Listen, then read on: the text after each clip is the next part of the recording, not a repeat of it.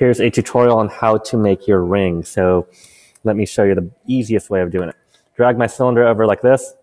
Let's say your ring size is 17.3 based on the ring sizer. Click on my cylinder, press F,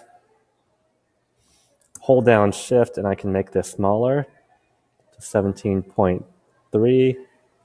17.4 is better because it's better if it's a little bit bigger. If you can't get it that fine-tuned, you can change your snapping feature over here. I'm going to drag this down like so, turn that into a hole, grab another cylinder, bring it over here.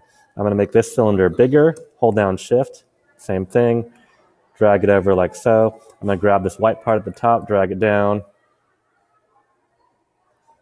I can use my arrow keys to move it over. Select the whole thing, and then I'll group it. That guarantees the middle of your ring is exactly the size that you found on the ring sizer. This is the easiest and fastest way of doing that.